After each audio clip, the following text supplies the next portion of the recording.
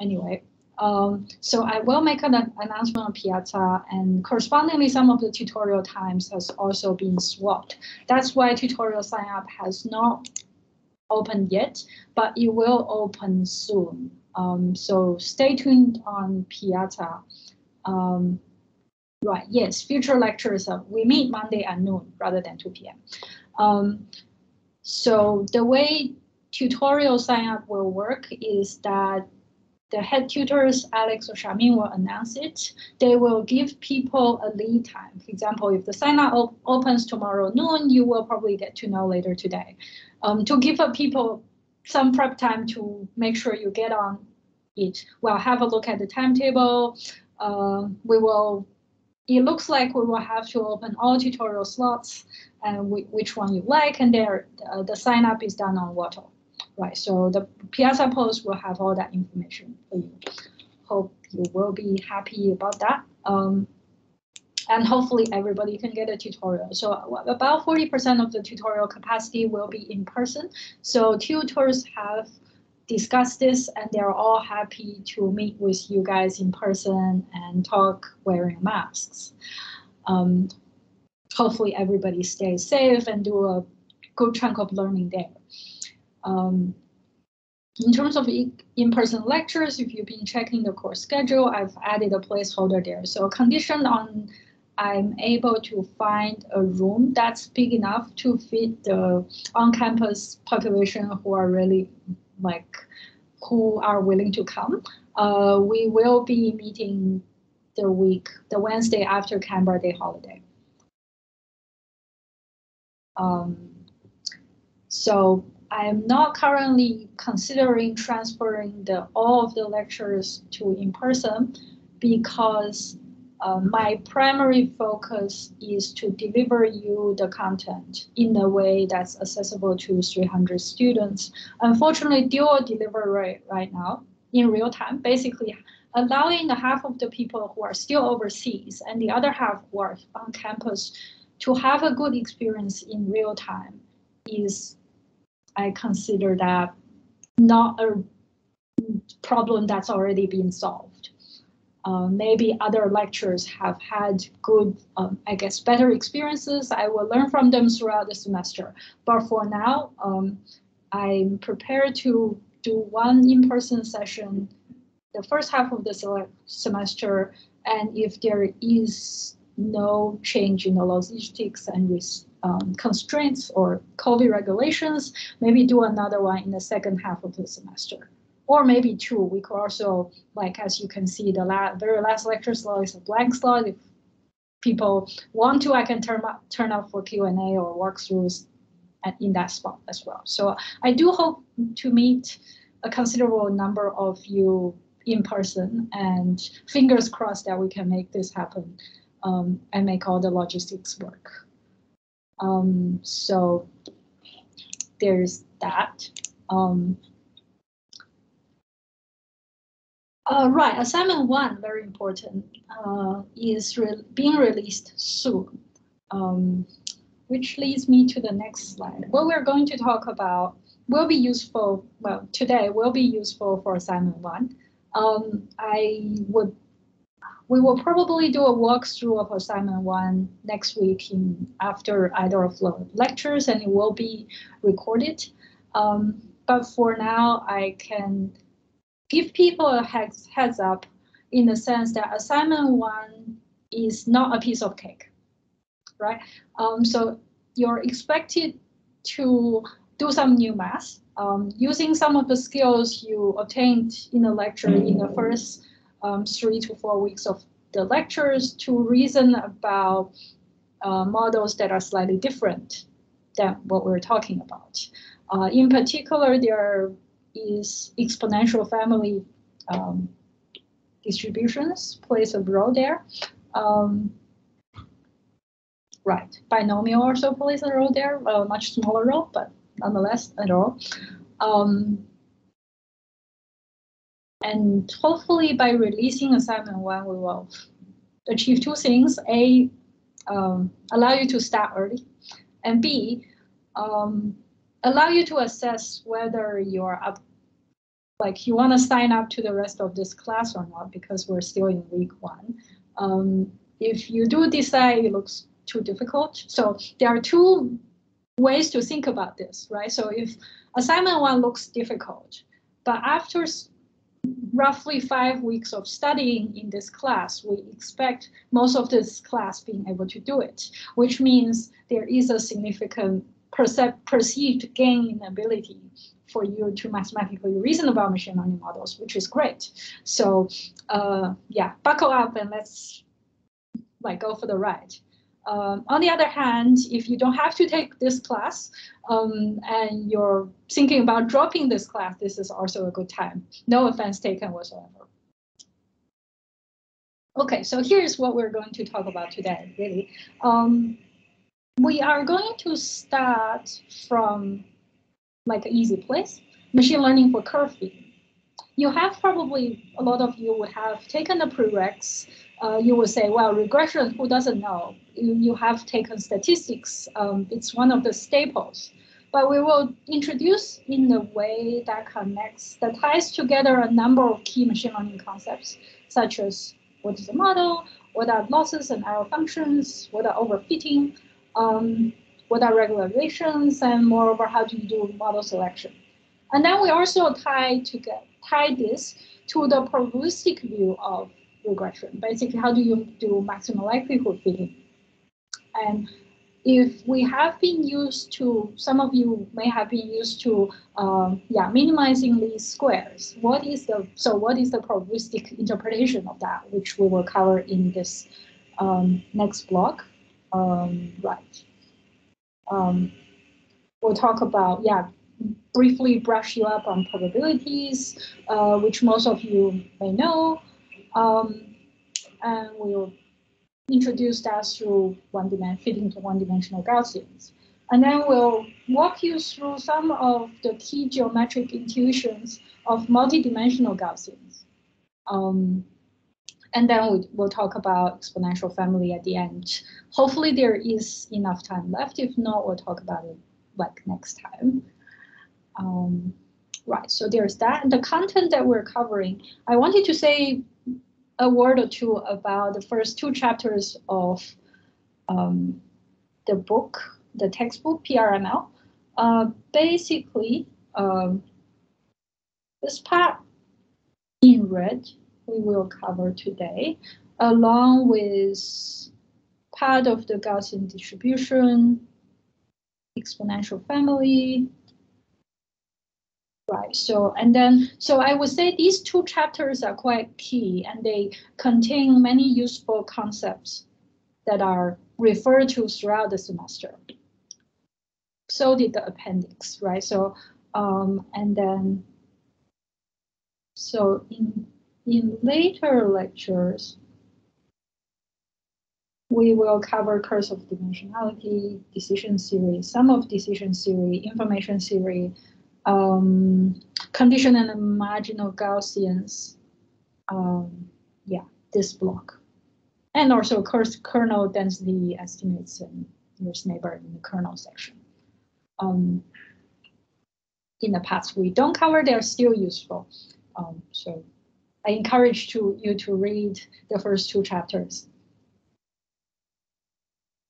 So let's start from what we mentioned yesterday. So machine learning is defined with respect to 3 things: experience E, data, task T, targets, and the nature of the tasks, and also performance measure P. So let's make all of them quite concrete, and do so with some toy data. You might think sinusoids are not the most exciting machine learning data you've seen.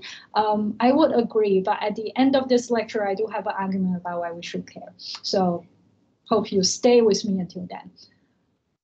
So let's first generate some artificial data, basically sine of 2 pi x, which is a one-dimensional input, one-dimensional output function, plus some random noise. So sine of 2 pi x is the green curve. The data points are basically this function plus random noise, let's say the Gaussian noise, which translates to these 10 data points on the screen. They're in blue circles, right? So what the machine sees are only the blue circles. It tries to guess what the green curve is.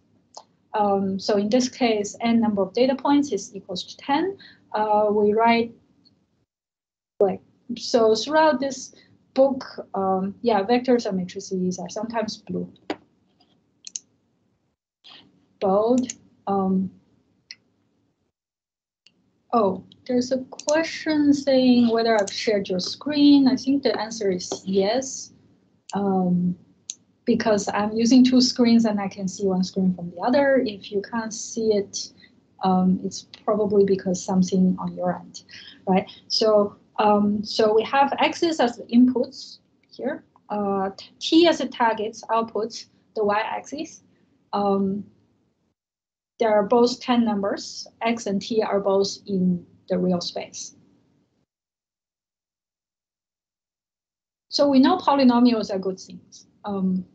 So as many other functions. So let's say we want to fit an m's order polynomial to describe this unknown underlying function from these 10 points. And we basically parameterize this m's order polynomial with a wave vector w.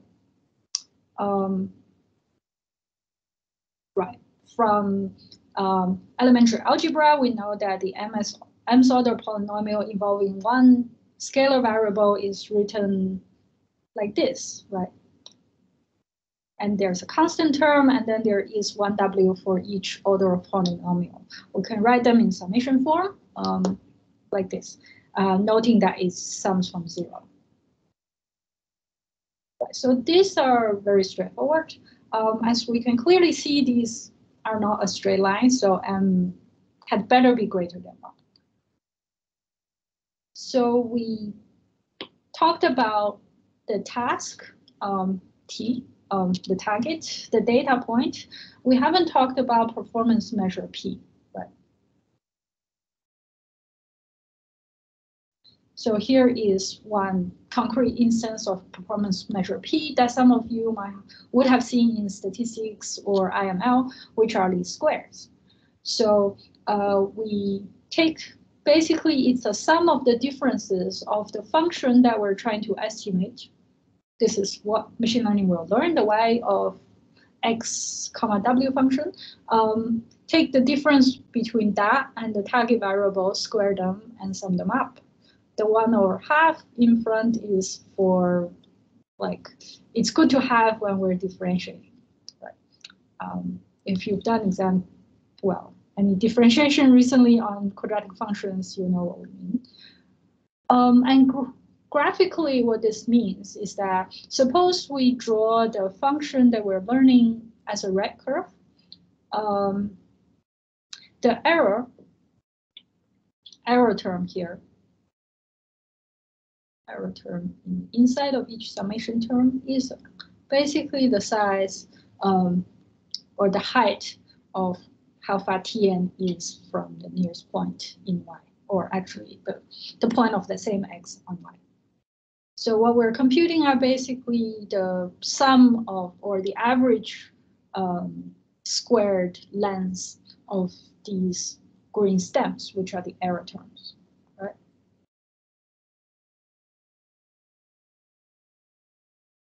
So assume we can do some fitting. We haven't talked about that part yet, but assume there is like a software package that somewhere else wrote that could do polynomial fitting. There's plenty of them now out there, scikit-learn and so on, right?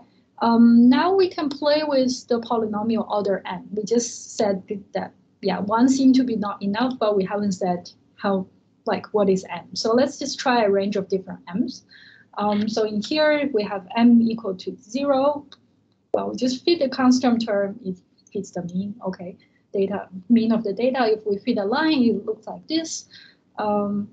If we fit m equals 3, it's actually pretty good looking. It looks like a sinusoid because we know the ground truths were cheating here.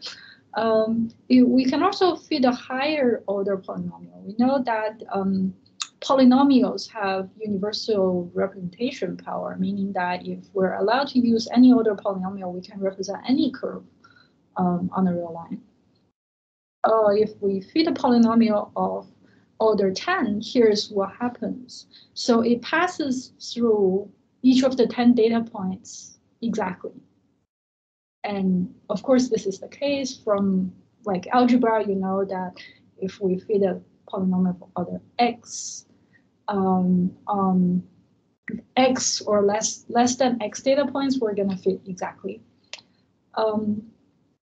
And for example, the polynomial order 3 don't fit all data exactly, but it sort of passes through, cuts through the data, right? So perfect fitting is nice. What's unsatisfying on this particular plot is what's going on here and here, meaning that the fitted polynomial blows up, or like in a positive or negative direction. Because we know the ground truth, we know that the value of t, the target variable, is actually bounded, but the outcome of the learn function is not bounded, which is a problem. So how do we grapple with this phenomena, right? So we're going to talk about a few commonly used tools today, some of which you would have heard, some might be new. The first tool is called learning curves. Very useful. If you do a machine learning research project, the first few things you do is to generate learning curves or different learning curves for the task that you're tackling. If you're trying to reproduce somebody else's paper, generate learning curves to get more insight into how the algorithm works, because it exposes interesting details that's not always in the paper or in the high-level description, right? Let's say we are still dealing with these 10 training points. Now we also have access to a test set of 100 points.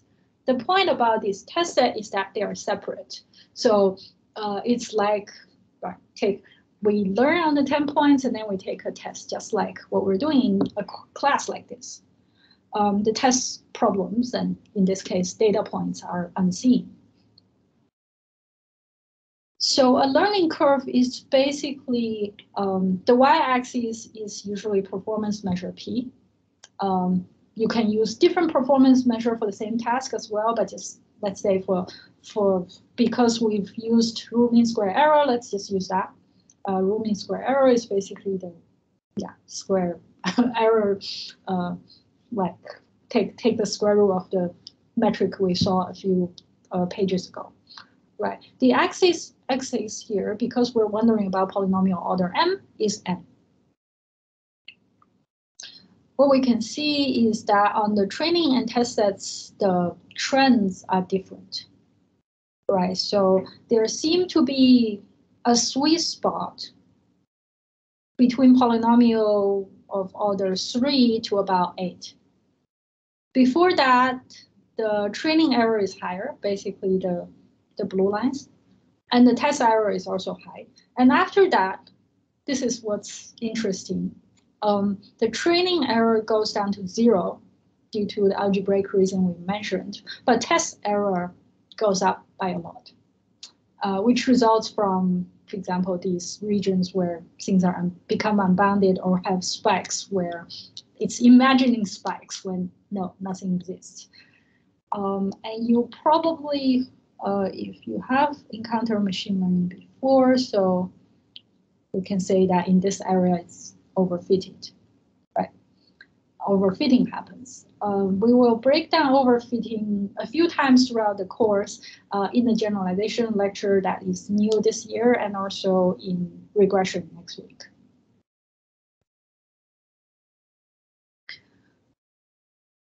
We ask us, what does it mean? Like, why is there overfitting, right? Because these are polynomial fittings, we can actually stare at the coefficients, resulting coefficients, and ask ourselves why. There's a typo here from the book. It's so we have polynomials of order 0, 1, 3, and 9. And here are all the coefficients. We can see that the coefficients are mostly fairly small. Like sometimes eyeballing numbers is a very useful exercise. Eyeballing data is an even more useful exercise.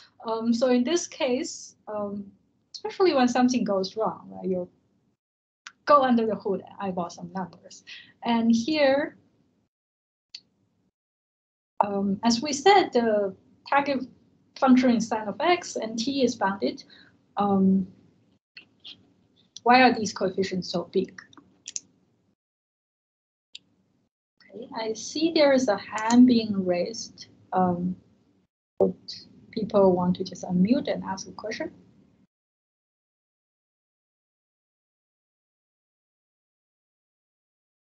Nope.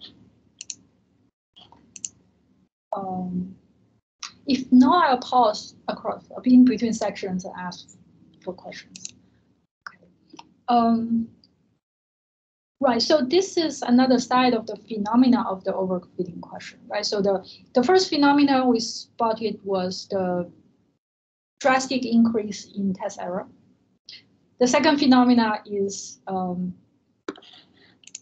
basically, the coefficients become very large, which intuitively does explain the spikiness of the order time polynomial. So if we, let's say we cure the symptom and not the cause for now. One thing that machine learners do is to regularize, right? And L2 regularizer is very popular. If you're taking one of the, I guess, other courses that uses deep learning, I'm sure you're familiar with it. Or if you've used PyTorch, like just throwing an L2 regularizer on your net, it probably will make things better in a lot of ways. But that's also not the only cure, right? So one cure you can think about is, hey, we only have 10 data points. How about let's have more, right? If we increase 10 to 15, then the polynomial looks a bit nicer and it's no longer blowing up in the regions we don't want. And if we increase the number of data points, the blue circles to 100, it actually fits the original green function pretty well. Order 10 polynomial. Right. So that's the first cure. If we can obtain more data, that seems to be a good idea. We will talk about why that's a good idea in the series/generation. So here's the regularization trick. So instead of minimizing the square error, we now add what's commonly known as the regularization term. We say, well, W is becoming too big.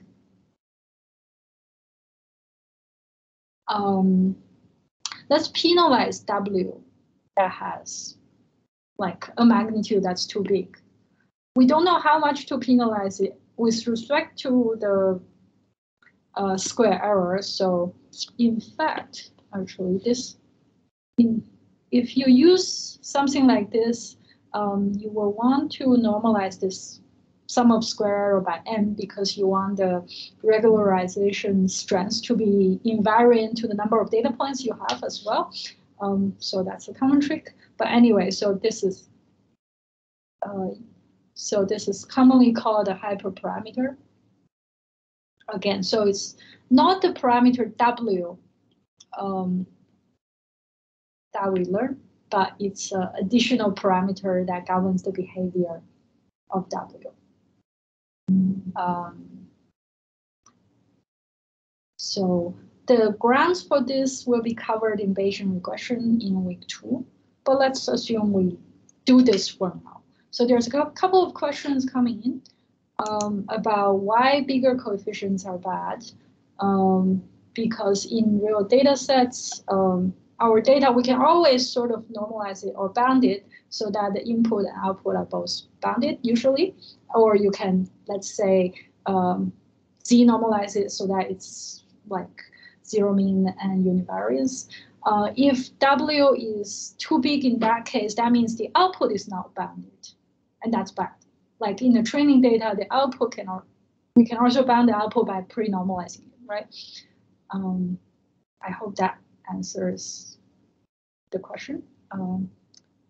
And then why more data has better generation? it pertains how much, like how well we're estimating the underlying function, and doing so from more data means lower variance. I haven't defined variance precisely, which we will do. So, okay, let me try this, right? So the explanation that makes sense now is that if we're trying to estimate an underlying distribution, which we invariably are in this class, depending, no matter how complex the model is, more data is always better. More data and evidence will lead to more reliable estimates. So it's informally, this amounts to more learning, more evidence. I hope that's somewhat convincing. If you have taken statistics, you will know that the estimate, like you can formally quantify that. If you have not, maybe just take my word for now as for, yeah, more data is more learning. So that's a good idea.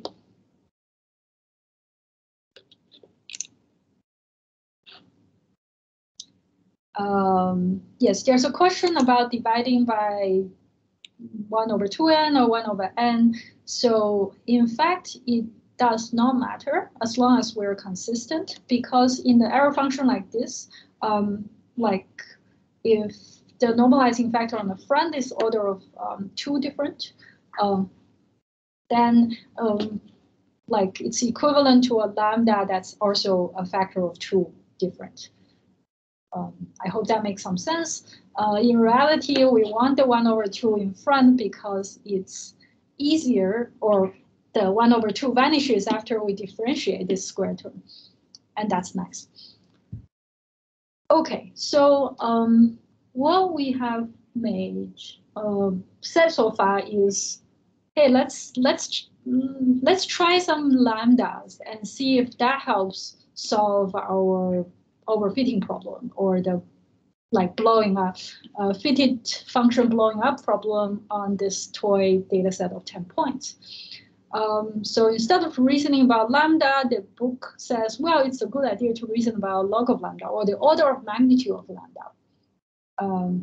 Because when we do trade-offs like this, it's usually the order of magnitude matters, and not when, for example, lambda is 0.5 or 0.6, that matters. It's okay. If you take my word for that, then we plug in log of lambda equals -18, so which is a smaller, very small, fairly small lambda.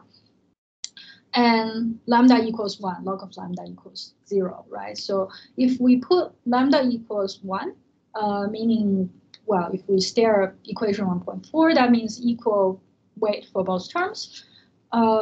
And in this particular case, n equals 10, so the first term might be pretty small. Then this almost results in something similar to a straight line or a flat line with like no linear term at all. So this regulation, lambda equals 1, might be too strong. And this log of lambda equals -18 looks somewhere in the right neighborhood, right? So where does this lead us? So instead of directly reasoning about m, the order of polynomials, now we are reasoning about lambda, which is a hyperparameter in the smooth and differentiable function.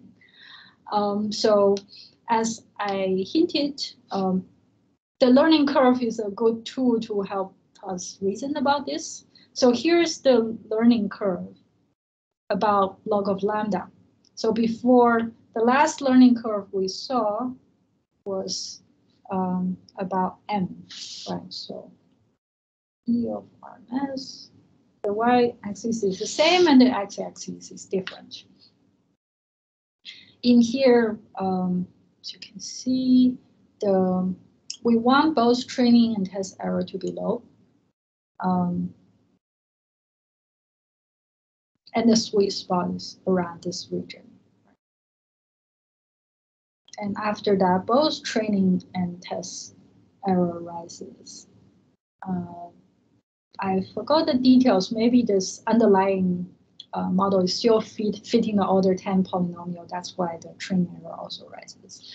But what happens here is that if we, again, apply the eyeball test on the coefficients, so log of lambda equals minus infinity equals no regularization. So these are the coefficients we were staring at before. So they are still big. So once we add a small lambda, like e to the minus 18 is quite a lot. It's about 10 to the 6 or something like that. The coefficients already become a lot more well-behaved, eyeballable, right? And here, the coefficients seem to be too small, and they are all around 0. Yeah, so in here, regularization might be too strong. So learning curves are good way to eyeball and choose a hyperparameter like that if you have like only one or a handful of hyperparameters. And there's a reason why these are around 0, which we will talk about next week. So what we've talked about is model selection in, like, essentially with test data, actually. So we've said this, there are 10 data points for training and then 100 data points for testing, one of the previous slides, if you still remember. But in practice, you should never do that, right? Because that means we're cheating on the exam, which is not good. So the exam or the real test should test for generalizations should always be new. What we also learned is that minimizing square error or data likelihood, as we'll see, it can be a poor indication of the performance on new data. Like basically the 2 lines on the previous page of errors on the training and test data, they don't move together. They sort of like error on the test data drops and then rises. So we definitely should preserve the sanity or the integrity of test data. This is one of the, I guess, peaking on test data is one of the cardinal sins of machine learning, if you will. So let's not do that. There is an intuitive and formal notion of what's called model complexity that governs things like polynomial curve fitting. In this case, we can take the order of the polynomial m as a surrogate for model complexity. Given a sufficiently large and regularization parameter lambda also governs model complexity. So there's a large literature about model complexities in machine learning. We won't dive into them here. You could write entire PhD thesis on it still if you want. We might give you a flavor in the generalization lecture. Right. So what we're talking about is basically this picture. So far we've looked at training and test error. But what you really want when you apply machine learning models, right? So what we're talking about in this slide and the next one is the empirical view, right? Given that we shouldn't peek and cheat on test data, what should we do? So what we should do is called cross-validation. Before we talk about the cross-path, let's just talk about validation. We can have practice exams, right, or quizzes in order to prepare ourselves for the formal exam. So in machine learning, it's the same notion here. We can essentially partition the training set and use validation set to estimate how well the generalization is, or even choose some of the hyperparameters. So for people who are or have taken computer vision or any of the other classes that use large neural networks, you should be familiar with this practice, right? You always have a training portion, validation, and test. The cross-path of cross-validation comes when we ask, how reliable are the estimates we obtain from the validation set on generalization performance? Right, because let's assume we have a sufficiently somewhat large data set. And as we intuitively drawn, it's usually assumed that the hyperparameters are few and far between. We have only a handful of hyperparameters, but lots of parameters to learn in the training set. Therefore, we allocate most of the data to the training set, and we estimate performance on the validation set. Again, it's a small, if validation, the sample size of validation set is small, the estimate are going to be like to have larger variance or be somewhat noisy. How much can we trust it if we only do this once, right? The answer is, well, it depends. Again, in current computer vision or large natural language data sets, a lot of people just have one validation fault as the estimate. But bear in mind, that's just one estimate out of a like small-ish sample, right? There is a mitigation to that, which is basically rotate the validation and test portions of our data as well. So if we have, let's say there are two scenarios. If we have test sets that are essentially held out data that we cannot touch or don't have access to, let's say web traffic from tomorrow or next year, then we cannot report performance on the test data. What we can do is to estimate performance on validation data, right? Train from last month, validate on this month, right? And maybe rotate through, maybe train from this year and then validate on the data from last year in order to estimate generalization performance. So this schematic from the book 1.18 basically says if our data are IID generated to are assumed to be IID, we can do cross-validation by essentially partition the data into S, or it's usually called K-fold validation, K equal folds, and then use one fold for, let's say, validation and the rest for training, and rotate through. This is usually assumed when you see pictures like this one below from the MML textbook and elsewhere. When you see one bar for training data and then one dotted bar for validation, it's assumed that if you want more reliable estimates and have the time and computational power to do so, you rotate it through. That way you get better and more reliable estimates.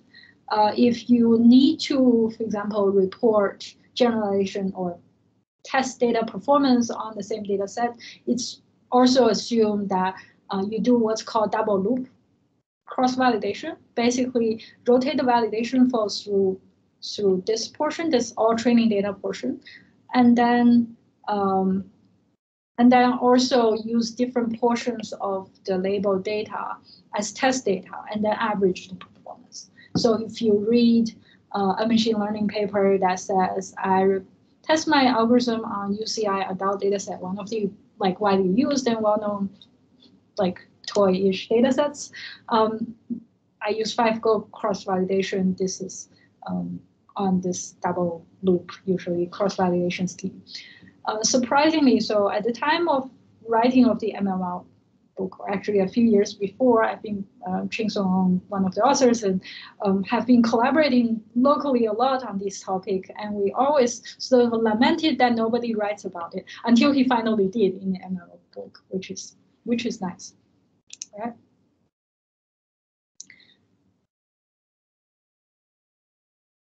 The latest two questions coming on Teams. Yes, for cross-validation, for each of these rows, you essentially need to train the model separately.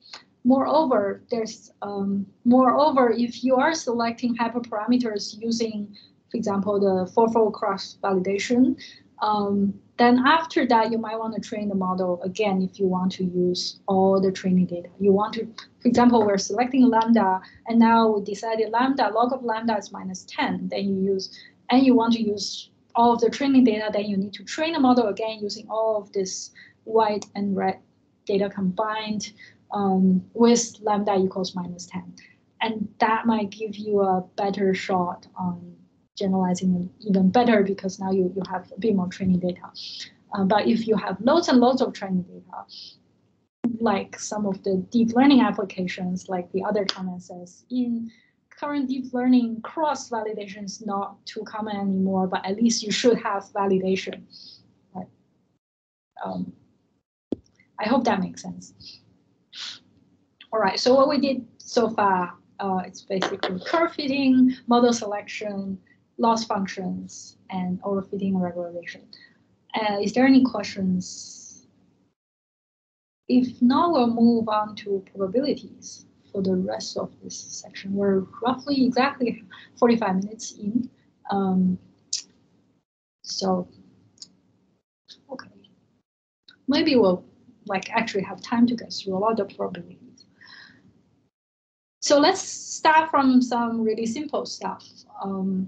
Some of you would have seen in high school or university probability class, or even counting, coin tossing, and so on. So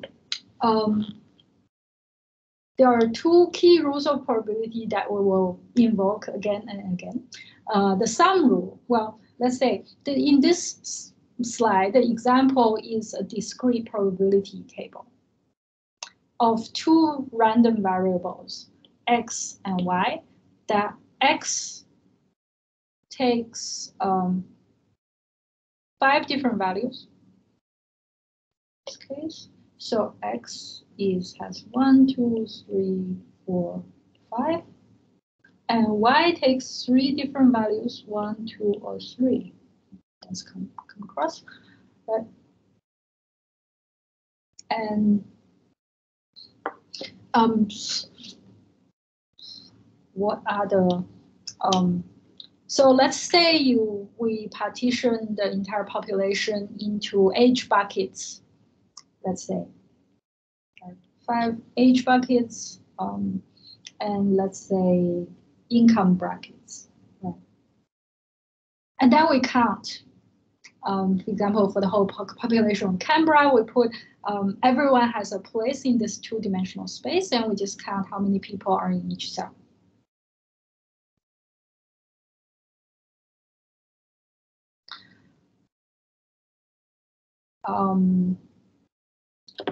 Right.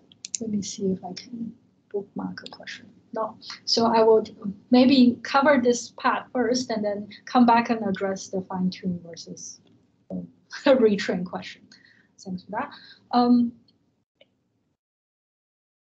Right, so count. So we essentially have counts, Nij. It's number of people with x value I and y value j. And we can compute, for example, P of x I, assuming we have a big n number of samples, people, say in Canberra, P of xi, or more formally, if P of big X, the random variable, equals the value small xi, is the count of, or actually the row, let's say, the column sum, Ci, over the n number of samples. And this, according to the sum rule, or intuitively, this is equal to n in front, basically Nij is j goes from 1 to 3, meaning if Ci is represent the column sum. Hopefully that's pretty intuitive. And the product rule basically says the joint probability is equal to the product of the conditional and the marginal, which we will get to in Bayes' rule.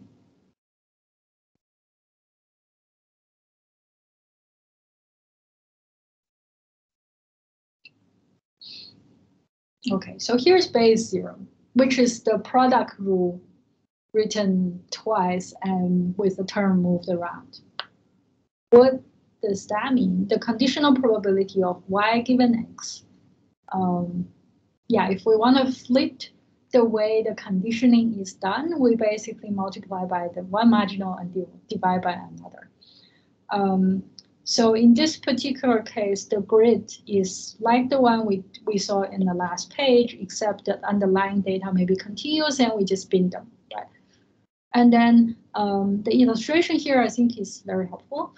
The marginal probability of P of Y is basically sum of number of data points in each column, and P of X is sum of data points in each column here.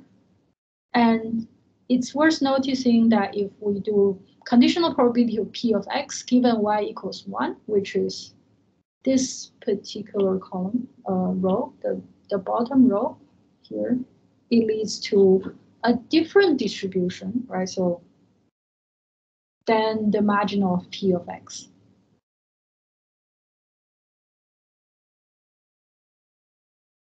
Right. So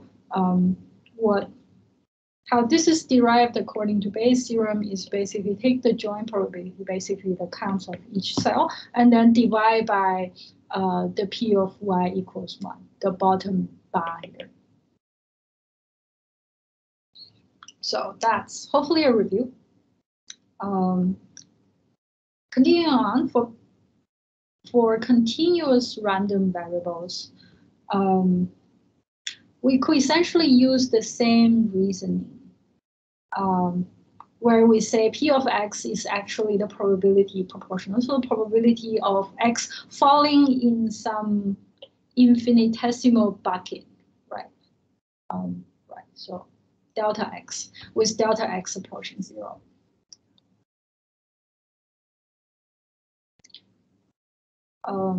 What's worth mentioning here is I assume you, most of you would have encountered this, or actually all of you should. Then the sum and product rule also applies for continuous probability distributions, in the sense that the sum rule is basically replacing the sum with an integration. We can marginalize out one variable from a joint distribution by integrating over it. In this case, we can get rid of y. And the conditional probability for continuous variables is equally well defined. And yeah, this is it. It's worth noting, maybe it's worth reminding that for continuous PDFs, the value of P of X, P of Y, and P of XY are not bounded, unlike in the discrete probability table, the whole thing, like in the joint probability, they should sum to 1, right? In the marginal, they should also sum to 1. In this case, some P of X, Y are just positive on the, yeah, or 0. So we're still talking about Bayes' theorem. Why? Because we wanted to talk about them in the language of parameters and data. So on the top is vanilla Bayes' theorem, flipping the direction of the conditionals. If we're talking about a learning task, such as the curve fitting task we talked about, W is the parameter being learned, weights or parameters, and curly D is data, or more concretely, let's say a set of tuples X and T, where I goes from 1 to n, there are n such data points.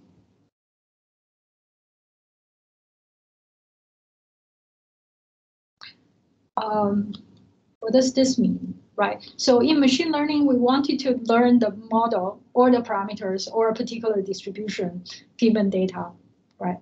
Which is like the goal of learning is on the left-hand side. And on the right-hand side, probability of data given model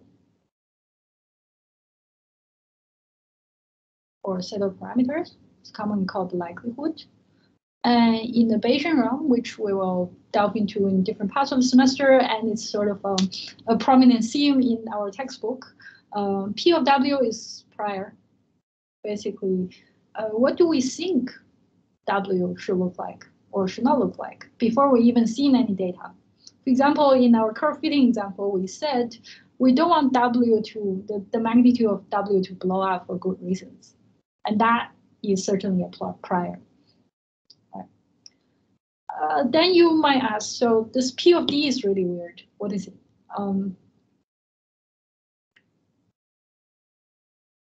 Let me just say for most of this class, because we will be reasoning about a given set of training data, then once the data is given, then this is fixed basically, and it's not a random.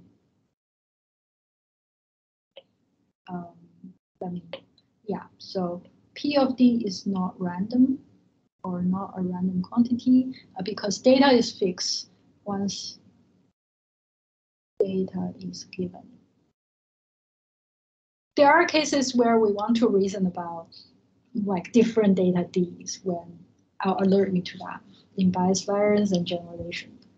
Right. So if we so basically, if we are able to ignore the bottom part of this formula, it basically says it's the posterior of the model given data is proportional to the likelihood times prior. So that's a very actionable formula for us to design and reason about machine learning, the learning and estimation in machine learning in general, right? So it's, I guess, old wine in the new bottle. That's useful. Okay, let's do some other review.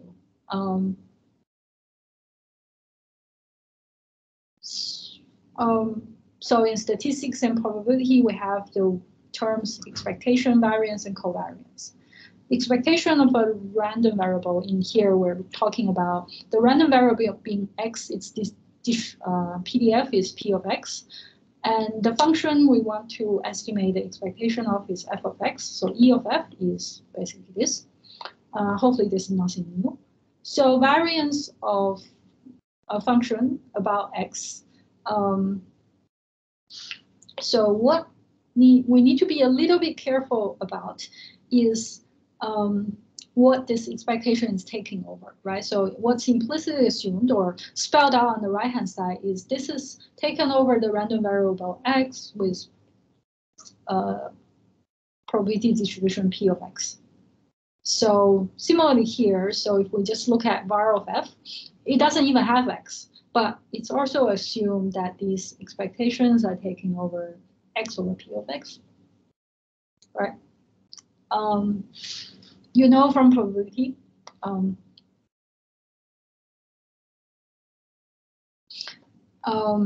that the variance is equivalent to expectation of the square of the function minus the square of the expectation of the function. It's a mouthful, but it's an identity that anyone encountering variance in the textbook would have encountered.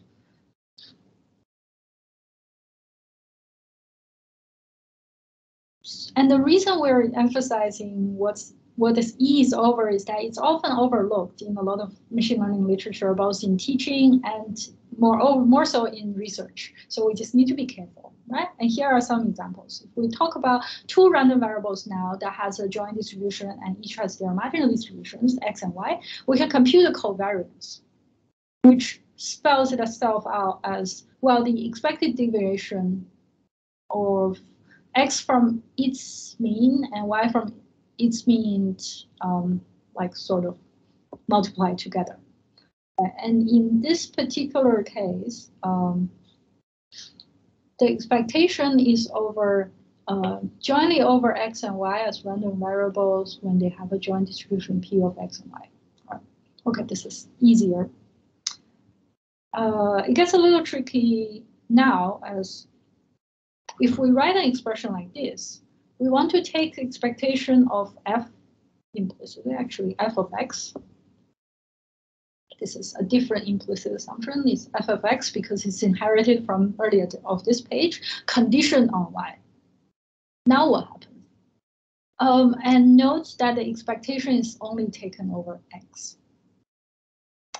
So what this translates to, right, when, if, for example, if x is discrete, we use sum rather than integration, is that we look at f of x and weight it by the conditional probability of x given y. So this particular y is basically a random variable with a value y. So the whole expression is a function of, it will yield a function of y rather than a number, because the expectation is only taken over x. If we do e of x, y, then we can do another like integration over y. So, so that's basically the review of expectation variance and covariance. I leave it up to you to say, like, there's this intriguing point. Do all like distributions we see have a mean variance and like third order moment and so on? I would say for most of machine learning, we're so used to expect distributions that have a mean and variance that we don't usually think about the question. But the answer is actually no. If we have a power law distribution or things like that, when the power is greater than 2, there's no variance. This happens a lot in large and complex systems such as networks and collective behavior, which is my pet research topic. All right. So now let's move back to the familiar and well-behaved land, right? The Gaussian distribution, which we will talk about a lot throughout this class, especially in the first few weeks, for good reasons. Again, this is the familiar bell curve of one-dimensional Gaussian. There's one random variable x distributed with mean of mu and standard deviation of sigma. We know that, like, for example, 68% of the probability mass falls within plus and minus 1 sigma from the mean. We also know that well, the Gaussian distribution is basically exponential of a quadratic term.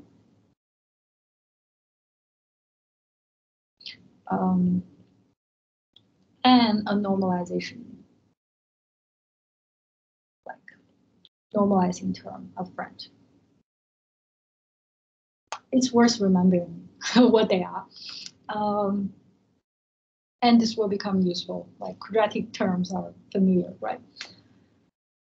Okay. And then multidimensional Gaussians, we then just end up writing it as a matrix where 1 over sigma squares becomes like the sigma matrix inverse. And the quadratic terms are still quadratic terms. So these are just matrix form quadratic terms. We will work with this for a fair bit over the next few lectures. So let's, yeah. If you're already familiar with manipulating multidimensional Gaussians, don't worry.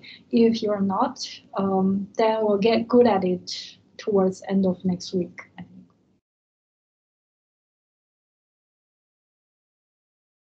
Moving on, maximum likelihood. I hope this is also a review item. So basically, for univariate Gaussians, if we observe a couple of data points in blue, what is the maximum likelihood estimate of the parameters mu and sigma? Right, okay. So we basically write out the expression of Gaussian distribution as this curly n of xn conditioned on the 2 parameters mu and sigma. And if we have n different data points, we just multiply them, right? Like they are drawn IID from the same Gaussian, then the germ probability of the n data points are products of themselves, like with each other. So simple enough.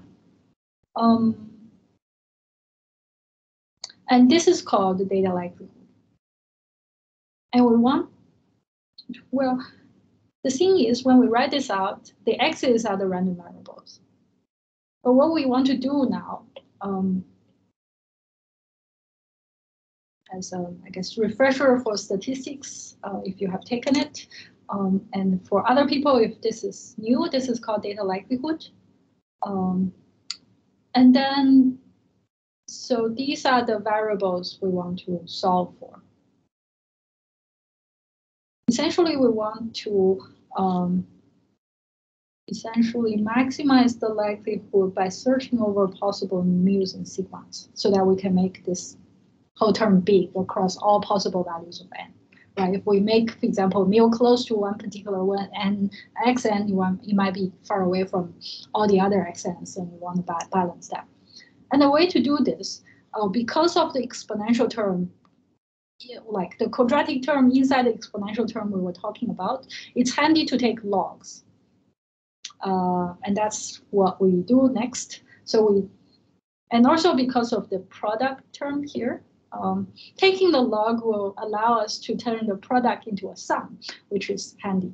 So I guess a recurring pattern, if you're not already used to this, is that we like sums. Once we differentiate sums, I guess we can take them apart, and we like quadratic terms. Because once we differentiate, it become linear terms, right? So let's do that. So we take the log.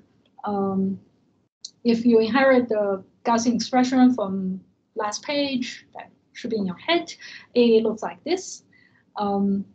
So the quadratic term turns into essentially 1 over 2 sigma squared with a minus sign in front, sum over the deviation of each data point from mu.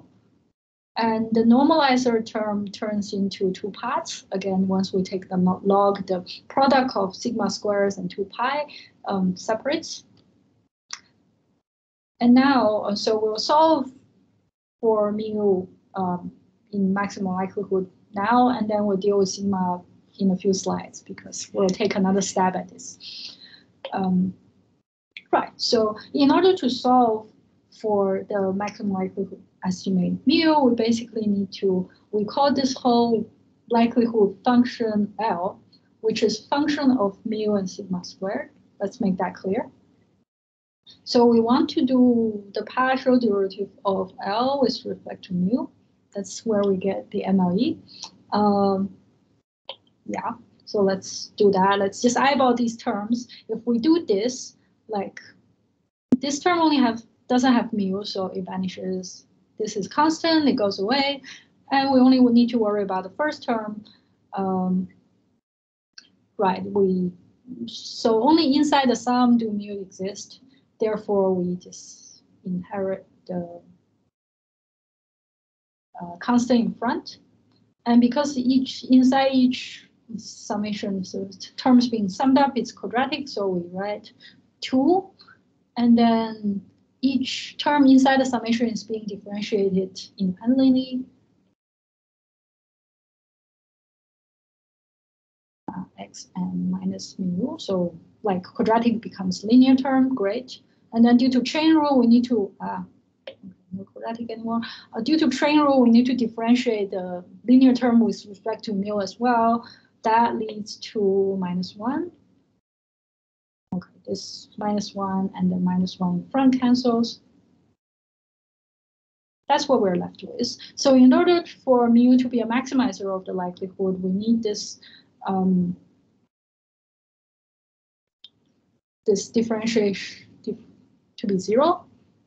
Now, where do that leave us? Right, so the 2 and 2 cancels. And sigma squares is actually the same constant, it doesn't matter anymore. What we are left with essentially sum over n from like small n to big N, xn. And then mu is it doesn't change with respect to each data point, it just comes out. Okay, right, so great. The maximum likelihood solution of mu is simply the average of the data points. That just reconfirms what you knew already, hopefully. And this is the kind of derivation we'll get to do for a fair bit in the rest of the class. Okay. So we can do the same thing for sigma squared. Actually, if we do the same exercise, you will tell us sigma squared, the unbiased estimate, or the estimate, maximum likelihood estimate is something like this: xm minus mu of the maximum likelihood mu squared. We'll get to that in a few pages, but for now, trust me. It's worth commenting, especially for those of you who have taken statistics, that maximum likelihood doesn't mean unbiased estimate in a statistical sense. Okay, what does that mean? So in statistics, bias or bias function of an estimator is the difference between the estimator's expected value and the true value of the parameter. So estimate when this bias term, measured bias term is 0, it's called unbiased. So in here, it's worth noting that bias is a technical term. It does not necessarily carry a negative connotation. The pragmatic view in machine learning is that we can actually trade off bias with many other things, such as model complexity, variance, and so on. Right. So it's not necessarily bad. But it's worth talking about anyway. If you're in statistics, you would have been told that the unbiased estimator for sigma squares is not this one. It is 1 over n minus 1. There are a number of reasons given for this. Basically, if you want an intuitive understanding, like estimating mu of the maximum likelihood mu already used up one freedom of degree of freedom in the n data points, and here we would want to instead divide sigma squared by 1 over n minus 1 rather than n. If you want to compute it formally, right? If you take the expectation over the x, which are normally distributed, of the maximum likelihood sigma squared, you'll get this, which means the maximum likelihood estimate, oh, you erased it, sort of slightly overestimate, actually slightly underestimate the variance this way. All right. And the book has an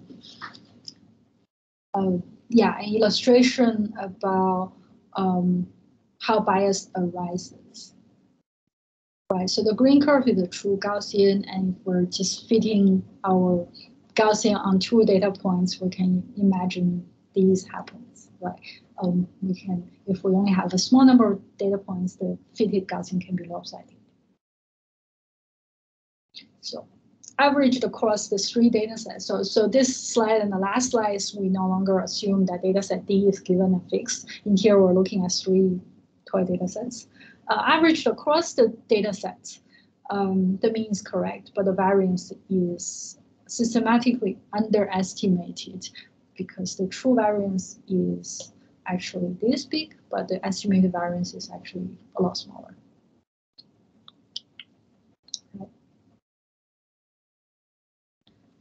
So why are we talking about elementary stats and Gaussians? That's because we want to plug it into curve fitting.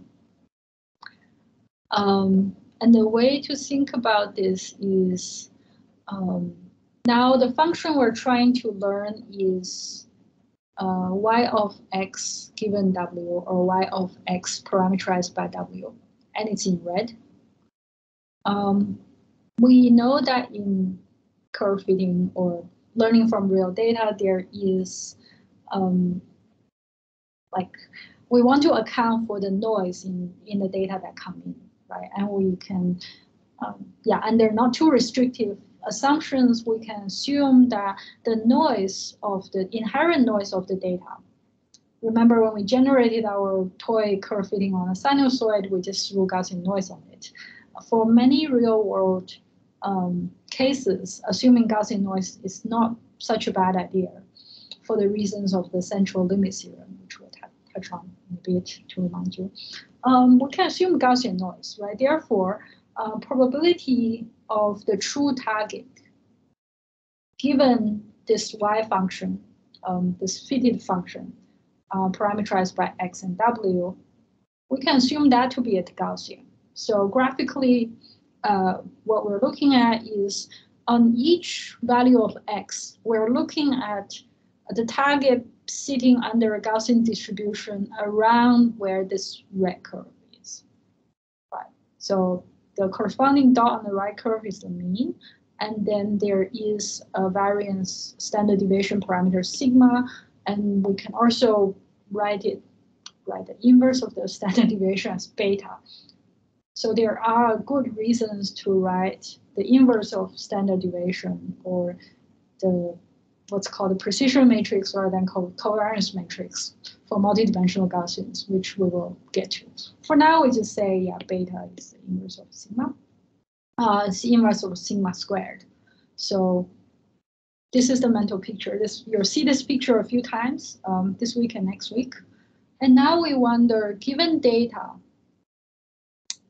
if we run least squares, we are able to estimate a value of W, but can we actually estimate beta or sigma squared, right? So it turns out that the maximum likelihood view will allow us to do this.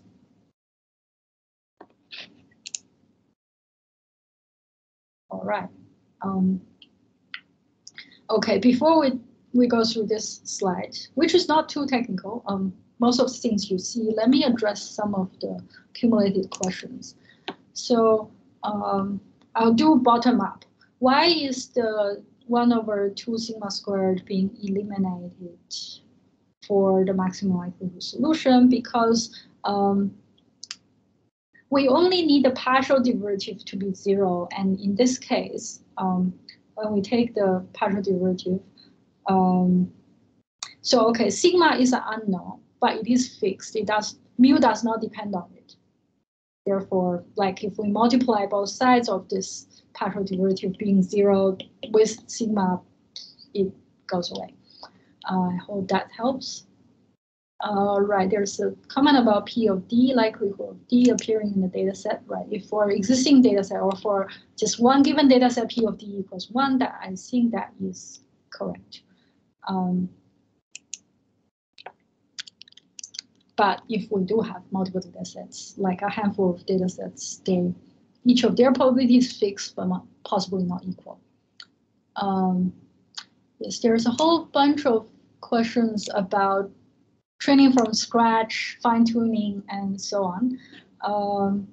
I would say that for this class, we are dealing with, I guess, this textbook simple situation, or at least for the first half of the class, that we try to learn W from the training data given from like scratch. If you have a pre-trained model and you want to adapt a new W, or fine-tune a new W on top of the existing model, the set of W that comes from this pre-trained model can be viewed as prior as well, if you want to analyze the behavior of your fine-tuning process, that is. The other way to think about it is basically online learning, meaning we learn a pre-trained W from a big chunk of data.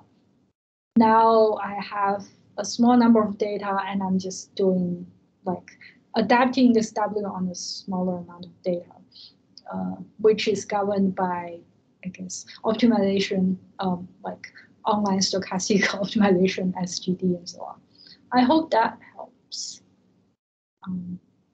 And then there is so the language of training data validation and generalization will allow you to reason about the different trade-offs of fine-tuning versus learning from scratch, and because you, for example, if you're solving a practical task, a computer vision task, it will allow you to reason about how close your validation data is really to your test data, and whether fine-tuning or learning from scratch is a better idea. Yeah, so more data meaning more reliable estimates, but then newer data maybe means that it's closer to your test data, right? So there are these different trade-offs that you can play.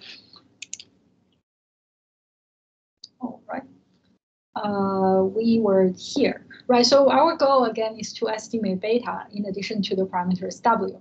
So let's try and do that. 1.60, the first line here, we've simply copied the equation from the last page. There's nothing new. It says probability of target. The target distribution follows a Gaussian distribution around the estimated curve with precision parameter beta. And the next line is, again, nothing new. It just says, oh, over the training data set of n data points, there are these two, this n IID Gaussian distributions, for one for each target, and I just multiply them. The next line we've also seen, which is once we see a product of n Gaussians, we take the log and then break them apart. So that's what we did. Now we want to solve for beta. So we do what we just did as well. Roughly speaking, maybe, yeah, let me not do this online. Well, this term vanishes. Log of beta, if we differentiate, right? Basically, if we call this term L, we compute partial of L, partial of beta. Log of beta turns into 1 over beta. And good news, the first summation term is actually linear in beta, right? So basically, this turns 1 over half, and the sum is the same. So I leave you to do this, to set this to 0 and see that, well, the MLE of beta is actually just like the MLE of 1 over beta is the MLE of sigma squared. All right.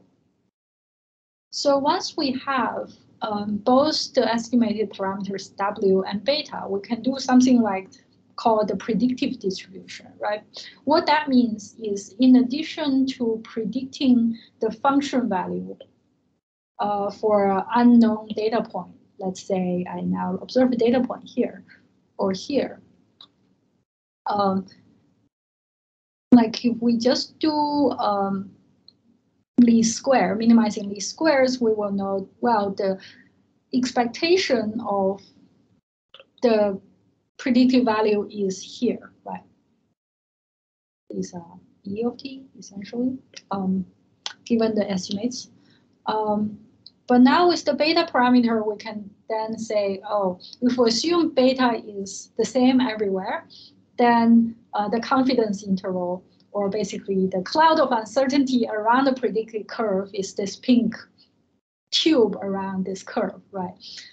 This is useful because in the case shown here, we know that the red curve is not overlapping with the green curve at times, but actually the cloud of uncertainty around the red curve does mostly enclose the green curve, meaning that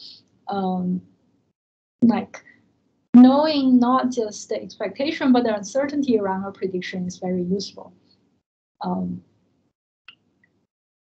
All right, we'll see more of this in Bayesian linear regression, and hopefully also in Gaussian processes where the variance at each spot is allowed to change, which is rather interesting.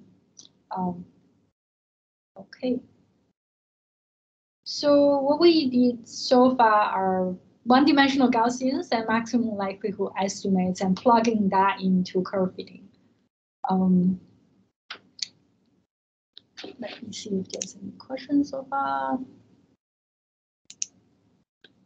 Like, is there a reason to obtain the MLE if you already know my screen is being cut off?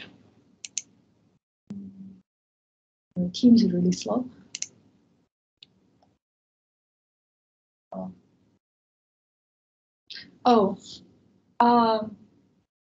Well, if we already know the true mean and true variance, then they wouldn't be part of the variables in the likelihood function. If you know that's true and believe it's true, you can just plug it in and obtain hopefully better estimates of something else. I hope that answers the question.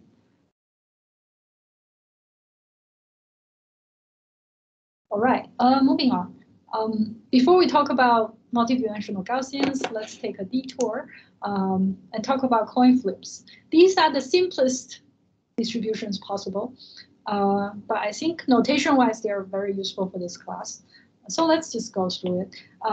If we flip a coin, we know it's a bit biased and it's heads with probability mu. Then this is called the Bernoulli distribution. And we can express the Bernoulli distribution as mu raised to the power of x. In here, x is the outcome of the coin, and it's either 0 or 1. And also 1 minus mu raised to the power of 1 minus x. As we can see that x being binary means only one of these terms are active at any given time. The other term is something raised to the power of 0 that goes to 1 and disappears. So this kind of, I guess,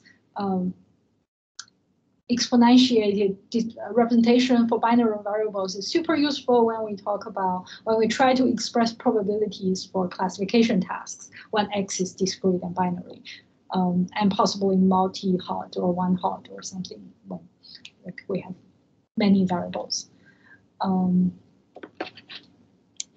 All right, so we can, if we generalize from that, if we have a biased coin with probability mu and we toss it big n number of times, and the probability, so this is binomial distribution, n tosses. The probability of seeing small m number of heads is exactly, n choose m times mu raised to the power of m and 1 minus mu raised to the power of m minus m. Why is n choose m? Because these small m number of heads can appear in, like if we number the tosses sequentially, they can appear in different places. But also the numbering is permutational sort of invariant, therefore n choose m. Okay, back to Gaussians again. So the notation changed a bit because I took this picture from Wikipedia. So P is mu in the last page, and yes, small n is big N from the last page. Basically, if we have like a lot of coin tosses, in this case 20 or 40, and we plot the binomial distribution, it looks like discretized Gaussian. So basically there's a peak around, if let's say a peak around the expected value of number of heads for p equals 0.5, there's a peak around a half here and here. For n equals 20, it's 10. So if we normalize it, it looks like exactly centered around p. We normalize the whole thing to x-axis to between 0 and 1, and then it looks like a Gaussian. Of course, it's not exactly a Gaussian because it doesn't stretch to the negative half axis, but there's a good reason for that. Right? Central limit theorem, as a reminder, it basically states if we take the sum of a large number of IID variables, then the sum itself tends to be normally distributed. I won't state that too formally because there are a few different notions about like that governs like what does tend to be means. But for purpose of this class, that's why we're not a math department. Like for this class, and a large portion of machine learning used in CS, it's like having that right intuition, like and being able to recognize the phenomena when, for example, lots of different variables are being summed or summarized together, that leads to Gaussians is enough.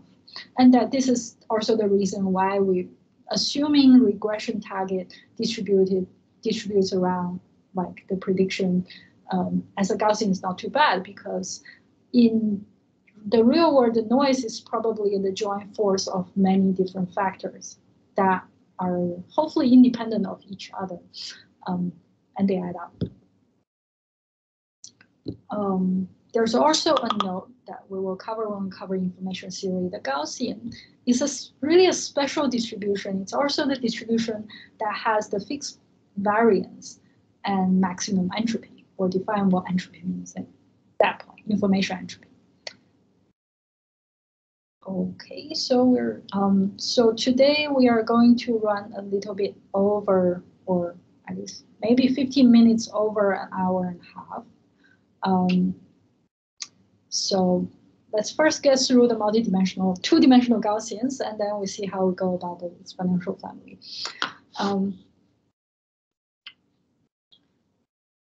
So let's take another look at Gaussians, in this case, 2 dimensions, and with the matrix notation.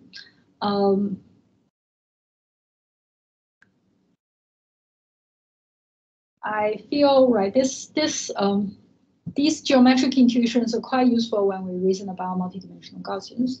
Therefore, and it's often not like talked about a lot in the elementary stats class because you don't use it, and not talked about in advanced ML classes because they assume you know.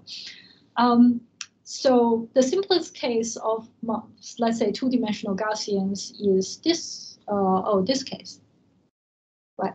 The one on the right, where the covariance matrix looks something like a diagonal, but also equal. This is called isotropic Gaussian.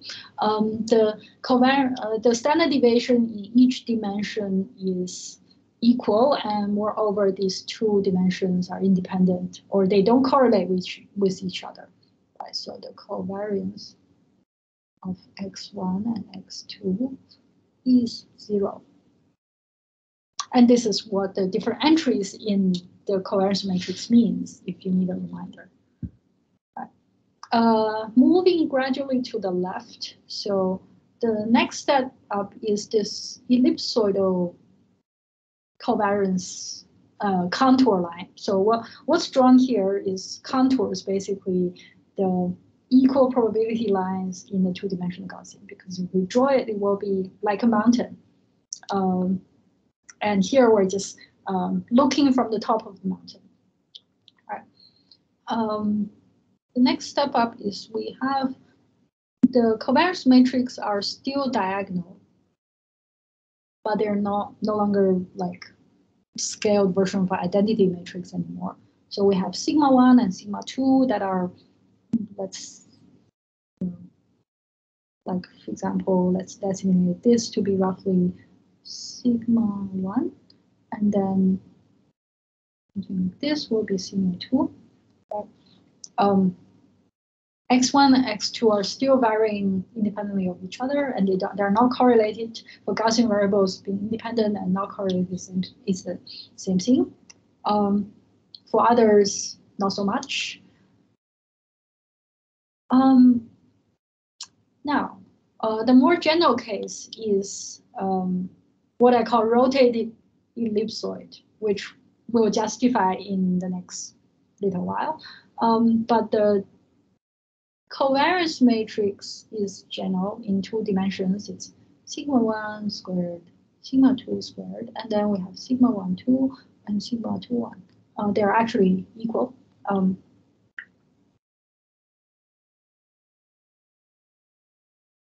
In this particular case, like sigma 1, 2 is greater than 0 because when x1 increases, x2 also increases. So basically this rotated ellipsoid has sort of a positive slant rather than negative slant.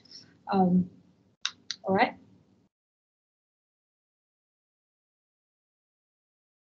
So here's another refresher. Like as we said, the quadratic term in the Gaussian distribution, this is sort of squared distance, right? From the mean for the 1D case. In the 2D case with a general sigma matrix, this is called the Mahalanobis distance. You'll see in the literature. Well, Mahalanobis is someone's name. You ask me what it means. So here's what it means. well, if you're really familiar with eigenvectors, eigenvalues, you probably already know. You might easily derive this. If you need a refresher, here's let's take a few minutes to walk this through. So what this means is we take the distance of x to the mean vector, and then that's scaled by the inverse of the covariance matrix. So if we do an eigen decomposition of a covariance matrix, well, basically, and because the covariance matrix is symmetric, right? So just people reading this later, it's symmetric. By definition, you can derive that from the covariance definition a few pages ago. We can actually do what's an orthogonal decomposition. Basically, lambda, we have all the lambda i's greater or equal to 0. And the covariance matrix is also called positive semi-definite because lambda are all on a positive semi-axis. And the mu I, mu j's, they're orthogonal. Meaning like mu I transpose mu I. So mu i's are the eigenvectors that has unit norm, and then mu I and mu j multiply together, or their inner product is 0 when I not equal to j. This is what 2.26 means.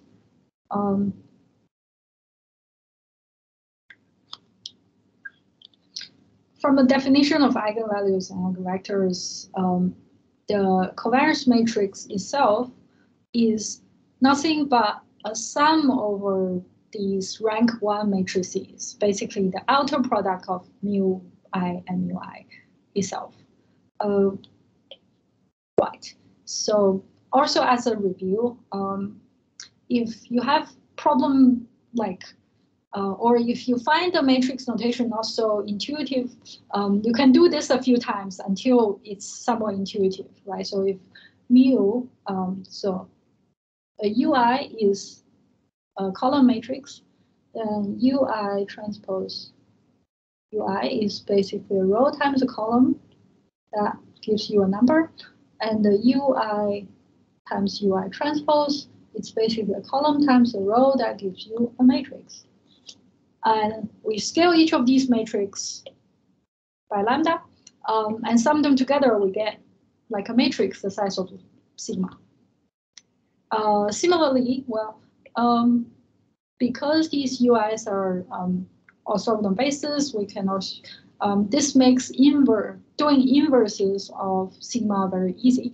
So because matrix inverses are difficult objects, but if it's positive semi-definite, we can then just take the inverse of each eigenvalue when it can be inverted. When it's not 0, that's a tricky bit. And then it follows the same eigen decomposition. It has the same eigenvectors, UI, the set of UIs. This is covered in linear algebra. Right. So the Mahalanobis distance, square Mahalanobis distance, call it delta squared, is basically this expression, just copy down here. It translates to, you can even show that it's basically x minus u multiplied by the eigenvector ui. Then what does this mean? Right, so in the next page, it has the geometric intuition. If we line up all the UIs together, these become matrix multiplies. What this means is the original coordinates are x1 and x2. We essentially rotate the whole, like by computing Mahalanobis distance, we essentially rotate the whole coordinate system into this new set of bases that are orthogonal to each other. They are called U1s and U2s. And the Y1 and Y2, right? So the Mahalanobis distance is capturing basically the distance in this rotated and scaled coordinate. Basically, lambda 1 here is bigger than lambda 2, but basically things on this same contour line will now consider to have the same Mahalanobis distance with the mean vector in the rotated coordinate system.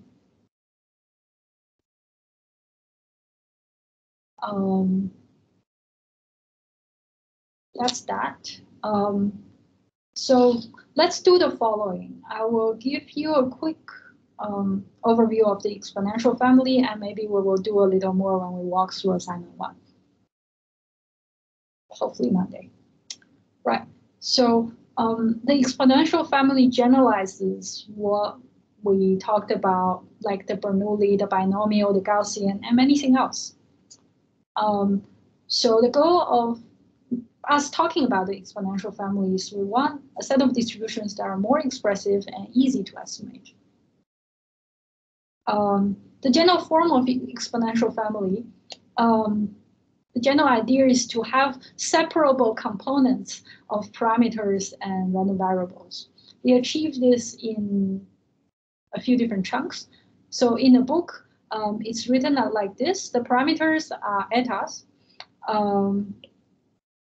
The variables are x's transformed by feature function u, right? So, and this whole term is normalized by a function of x, h of x, and g of eta, basically like some normalizing term. In a lot of, in many distributions that we looked at, h of x is 1, so like the normalizing term only involves the parameters, which is handy. In some important ones that I don't think we will use in this in the lecture material, this h of x is not 1, for example, Poisson. In your homework question, h of x is 1, and it's been rewritten, like reparameterized for a good reason. So you say, well, now you just turn this whole thing into an abstract sort of algebra, like chain of expressions. Why? Right. So as we will see, so basically we can reason about normalization by forcing this, like this exponential family expression to integrate to 1. If x's disappear for a given functional form of g's, h, and u, we can then derive what the normalizer is. Right? Let's look at two special cases. For Bernoulli distribution, we can basically manipulate by taking logs and exponentiate it again because they're inverse functions of each other, and we get this, right? So this is already looking like what the form is upstairs. So exponential of eta x times sigma of minus eta, where sigma is the sigmoid function. Right, and in here, eta is a function of the Bernoulli parameter mu that we talked about. You may say, look, Bernoulli is a really simple distribution. Why the trouble? There's a few reasons. One is, well, at least this exercise gives us the sigmoid function as a byproduct. This is one way to derive the sigmoid function, actually.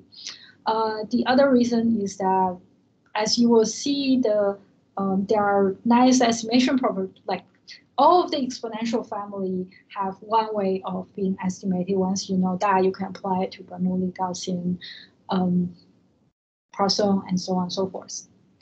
Right, so what about the familiar Gaussian? So the way to do this is basically to expand the quadratic form. And I will spare us of the exercise, but basically the parameter eta is a vector of 2 elements. U of x, the feature function, is now x and x squared. Well, it's quadratic form anyway. H of x is a constant, and g of eta is a normalizer that can be expressed using these etas and not the original mu and sigma. These are just manipulations. Okay. Assume we can do this. So what is the one thing that going through this trouble gives us? remember we said about this normalization, like the expression of exponential forms. So we do this and differentiate with respect to the parameter vector eta, as we did a few times for the maximum likelihood estimate. Okay, sure. So we do this.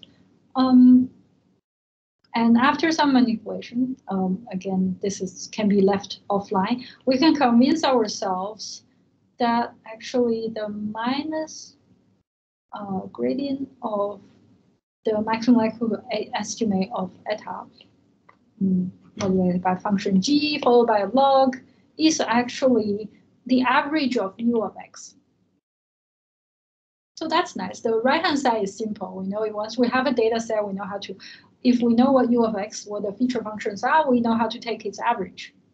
And that is corresponding to like a function of eta. So that's nice. That gives us a way of solving for the eta. So maximum likelihood, this expression essentially gives one recipe for doing MLE for all of exponential families. All right. So that is the teaser for exponential families. We can talk about this one when we actually have assignment one. Basically, there are different ways of writing it. And to be honest, like minus gradient of log and g is a bit of a mouthful. If we write it slightly differently, this expression will look slightly nicer and hopefully better, easier to manipulate. So this is pretty much it. Right, so let me first answer some questions. Right, the U's are orthonormal rather than orthogonal. So orthonormal is a bit more than orthogonal because they are uninorm. Thank you for that, Changling. That is, the only new question I saw.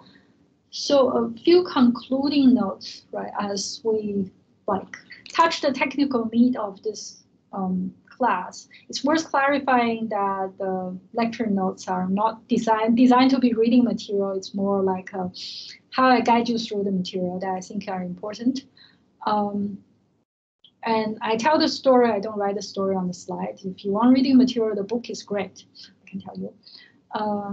And I'm not producing new equations. If you expect shiny new PPTs, then I won't deliver it.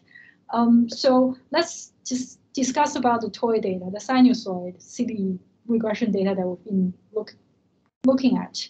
The meta point I'm trying to make is that, yes, a lot of people and probably a lot of you are working with really complex models and really large data sets. But the ability to reason about machine learning models on really small toy data is a core skill that allow you to debug and essentially diagnose why things don't work or how to improve models. It is a core skill, for example, for the machine learning PhD students in my lab. So one of the first questions we almost always ask is, oh, you have this shiny new model. What is the toy data that your model will best predict? Answering that is usually not easy. It requires some thinking and some practical work as well. Right. So that's the second point. Designing appropriate toy data is a core research skill in machine learning and engineering. If you're doing, for example, honor project or master's research project, you will probably end up doing this. Within this class, I don't think we ask people to do it so far because a lot of answers to these kind of questions are not they can't be done in a few hours or a few minutes if it's an exam. All right.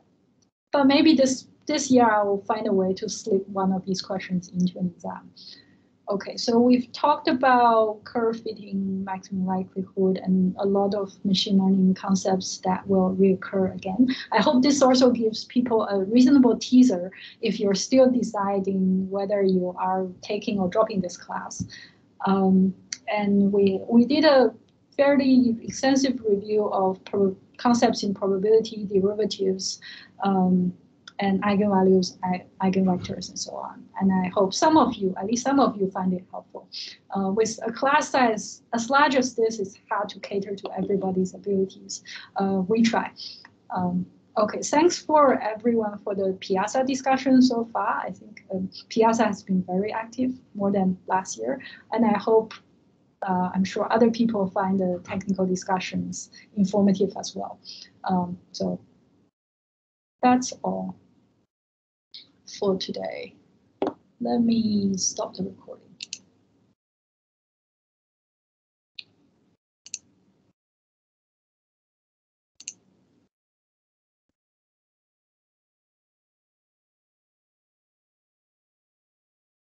Okay, thanks for the thumbs up, and I will see hopefully a lot of you Monday noon. Oh, what is